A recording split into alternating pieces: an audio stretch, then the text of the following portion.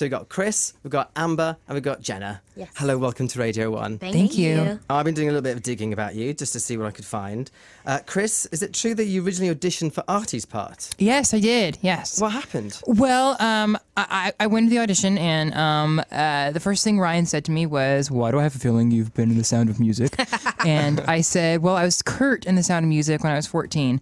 And the next day, I got a call from my agent saying, you know, they want you, but they don't want you for Artie, so they want you to come in and audition for this new role they're creating. And I thought, okay. And then I got there, and I read that the new role's name was Kurt, and I thought, okay, maybe this has something to do with me, but I didn't want to jinx myself. But after I was cast, they did tell me that, yeah, it was written for me. Amazing. I mean, having a position written for you. Yeah, I can't believe it happened.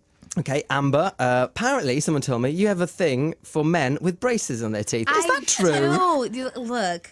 Explain. I mean, I'm not knocking it, but... From separate stages of my life, like elementary school, the guy that I had a crush on had braces. Middle school, the guy that I had a crush on had braces. And then in high school, my prom date originally had braces. And then he got them taken off right before prom. Then you broke up with him? Mistake. Revoke the invitation. I was kind of like, you're still cute, but so your braces you are realise now that you've said this on Radio 1, Yes. that over the next time you're in London, there's going to be a horde of men all with There braces already on their is in teeth. the U.S. They're like, I have braces.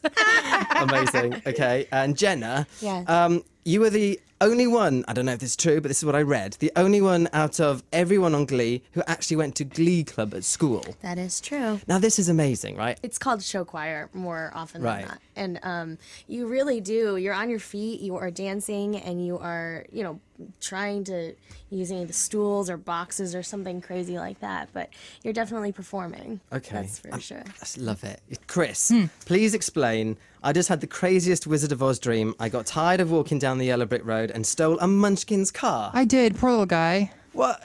Do you have dreams like this all the time? Is this a I normal do. thing? I do have some strange, awkward dreams, yes. Do you eat cheese before bed? I don't know. I don't know. They say that gives you nightmares. Does it? They absolutely Well, it wasn't do. a nightmare. I mean, it was a nightmare for the Munchkin, just not for me. I mean, he had a Grand Theft Auto happen to him. Chris's relationship with sleep is very odd. Yeah, Chris went stealth on a munchkin. I sleepwalk and I do all kinds of fun things when I'm unconscious. Do you? Yeah, I wake up and scream sometimes. Yes. In people's faces. In people's faces. Are you ever in a scenario where you're close enough to hear these screams? Yeah. Yes, Amber knows firsthand. What did he scream? Oh, no, he just screamed. Well, I mean, I forgot you were there, and I look over, and there's a black woman next to me, and I've never shared a bed in my life with somebody, so of course I screamed. Right in my face. Right in her face. Fine.